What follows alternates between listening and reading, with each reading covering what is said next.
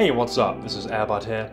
What do you look for in a great pair of pants? You want them to look good, obviously, that's the big thing. Maybe you want some kind of cool features or aesthetic touches that maybe you're not going to get on other things.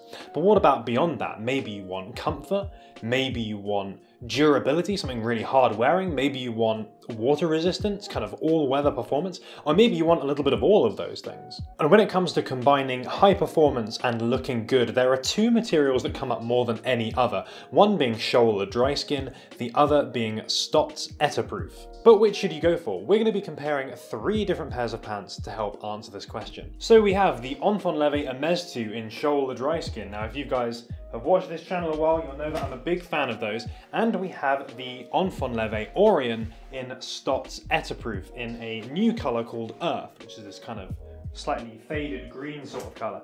And we also, for a surprise third option, have a pair of Enfin Leve Aurrean pants in their Technical Twill. Enfin Leve were kind enough to send me the 2 pairs of Aurreans that you saw there to assist with this video, to compare some of these different materials, so thank you very much to them for that. And they are a brand that make pretty extensive use of Dryskin, of Stotz Etaproof, and some other stuff as well, like this Technical Twill that they wanted to send me too. And I wanted to see for myself too, to be honest, the materials that I prefer, and in what circumstances I would pick one over the other. The Technical Twill is one that Enfin Leve kind of threw into the mix here. It's the cheapest material option that they offer, so it's a chance to get the same designs for a little bit less money, and it's kind of got quite different characteristics in a lot of ways to the other materials.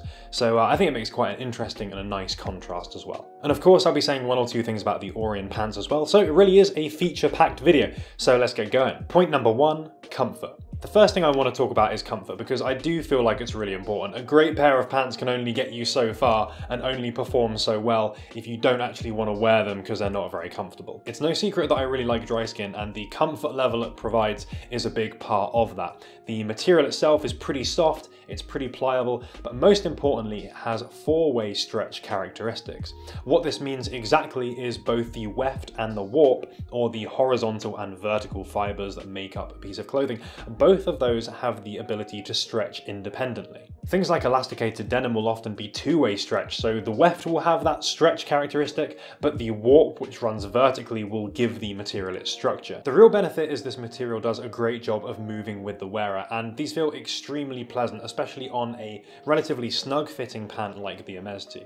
I'm as happy walking around all day in these as I am lounging around on the sofa, and that's despite them looking like an outdoor performance pant, and performing like it as well, but of course we'll get to that later. If outdoor pant is what appeals though, then Stotz Etaproof might be the fabric of greatest interest to you, because it certainly feels like it's designed much more for exclusively outdoor and for much harder wear than the other materials here. That's not to say this material is uncomfortable. Stotz Etaproof is a cotton-derived material, so it has nothing of that cloying, plasticky feel that you might associate with an exclusively outdoor pant.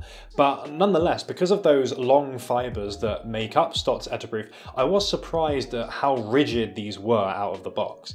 They have kind of softened up a little bit with wear, but nonetheless, these are certainly a much more structured pant than the other 2 that I've got here. Note also this material doesn't have any stretch whatsoever, so you're relying more on things like the knee articulation, on the extra space in the knee bags that Enfin Leve have left in the Aurrean to provide that ease of movement rather than the stretchiness inherent of the material itself. Based on the comfort, I would be most likely to want to wear these doing something as opposed to living the working from home life.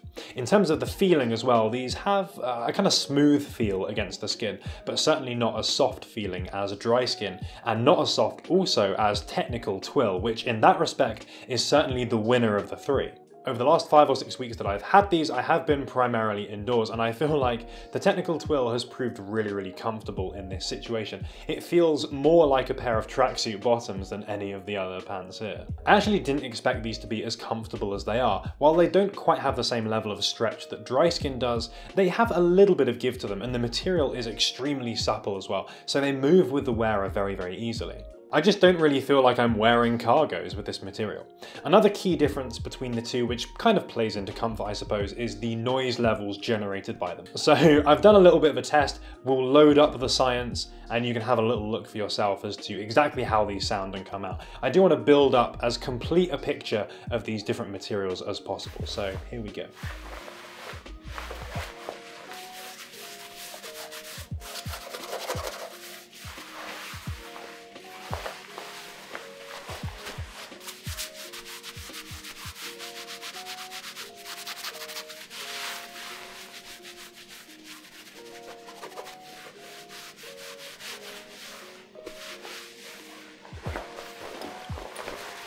You could probably guess Stotz would come out the loudest. They are the most structured of the three pants. But I'm not going to go and detract arbitrary points because one's louder than the other or whatever. And yeah, Stotz does have the most noticeable swishy sound of the three.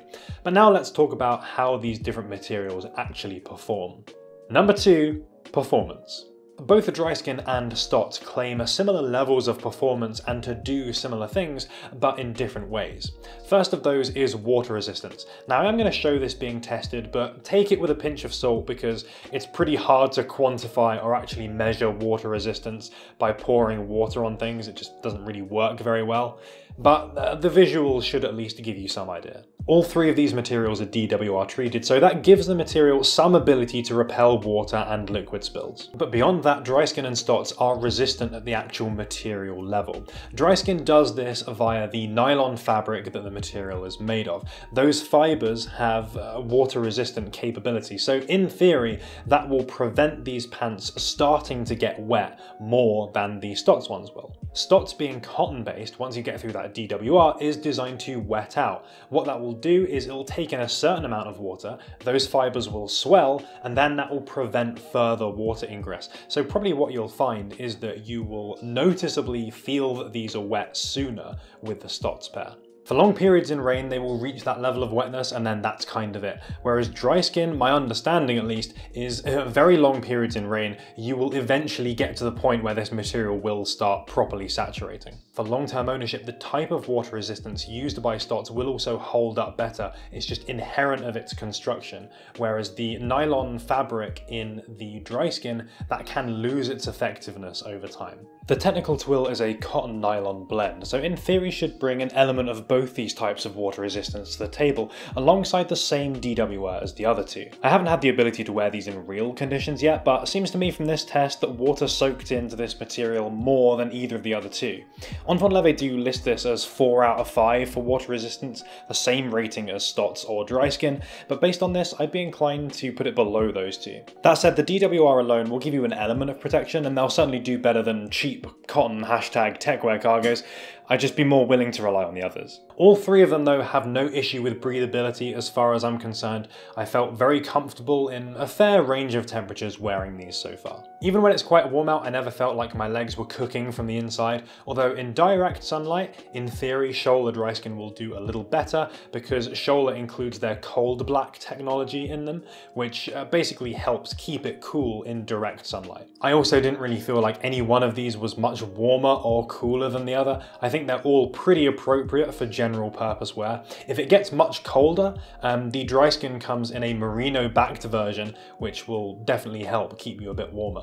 You could argue that because Stotz is the densest woven, that will give you the best wind protection and thus more suitable in colder conditions, but that is a relatively small difference. There's a limit to how much I can talk about ruggedness and durability. As I say, I have not exactly been in the most challenging conditions in the last 5 or 6 weeks, but based on my experience with Dryskin and based on kind of how these feel to me in hand, in terms of their durability and their abrasion resistance, and kind of based on the feedback of other people as well, the way that I would tier these is Stotz being at the top for the kind of most durable.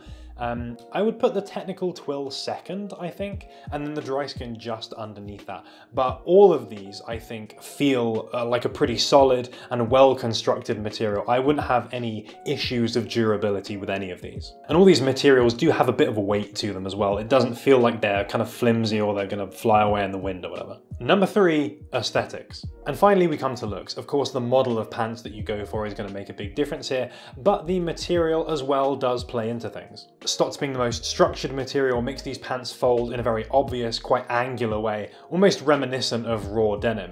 It also makes things like the knee bags the most prominent because it does make them stick out more than with the other pants. However, these do also stack nicely on the shoe with some pleasing even folds there. Visually, this is the toughest looking material, so I think will look best with a fully layered up look with a nice proper piece of outerwear on there. Technical Twill is exactly the opposite. With significantly less structure, it drapes downwards rather than poking outwards, and it has a much less structured appearance, and certainly suits a casual and a relaxed look best. Whether you actually like the idea of having the zips undone, of course, is up to you, because it is a little bit unconventional. Although I would say, this is a good point to talk about the Aurrean, I suppose. The bottom part of these, I think the taper is quite harsh, so having the zips undone, I feel makes the pants look a little bit more balanced. You get a little bit of a kind of slim, straight silhouette rather than a sudden taper towards the bottom. And in fact, it makes me think I'd like to see Enfin Leve come out with a slightly more relaxed fitting or straight looking pant, because thinking about it, pretty much all of their pant options do have that fairly narrow leg opening. But in general, I do like the shape. They remind me of the 2016 Nike Lab ACG cargo pants, which people still go mad over to this day. That's partly the overall silhouette of them, and partly as well those nice big angular cargo pockets. Although of course these are far more readily available and come in the different material and colour choices too. Anyway, in this area, looks-wise, Dryskin kind of feels like a middle ground between these other two materials. It does have some structure to it, but will still drape in a more kind of wavy way to the more angular Stotz. Of course, there's not that much room to do that in the Hermes 2 because they are pretty slim, but I've certainly noticed that in other Dryskin pants like the Garuda Octesis and like the acronym P30s. In terms of how these will look over time and how these will age, I don't have enough personal experience yet with the Stotz and the Technical Twill pairs, but I can say with Dryskin, you do get some fading over time in those high traffic areas. It's probably more noticeable on camera than it is in real life, but nonetheless that does happen. My understanding of Stotz is that it has a more natural looking fade characteristic, which people do value. So over a long period of time, these will probably end up looking pretty good. And of course, after that sort of break-in period, they'll end up being more comfortable as well. So I think there's a lot of things there that make the Stotz material more suited to long-term wear and ownership. I can't say too much about the Technical Twill, but I did notice very quickly that this picks up dust and lint really quickly, in a similar way in fact to the Valence Voronoi pants. So if you want to wear these, be prepared to get a lint roller. It's also worth talking about colour choices. To my knowledge, Enfin Leve only offer Technical Twill and Dryskin in black, although it is actually possible to get Dryskin in different colours. So the Garuda Octesis I have in blue. I found a pair of pants made by Thunderbolt, which are this kind of greenish colour, but it's not really that common. Stotz, on the other hand, has a wider colour choice. As you can see from my pair here, I've got these ones in earth. Black is of course very common too, and in fact I've seen somewhere, I'll pull it up if I can find it again, a whole swatch of colours that Enfin Leve can get their hands on. If you've already got a nice pair of black cargos, then you could consider something like earth as a nice alternative. Still goes well with things that are black, I think, but just gives you a little bit of contrast, a little bit of extra versatility in that wardrobe. So that's a fairly complete overview of my experiences with these three different materials. You probably have some idea of what one sounds best for you.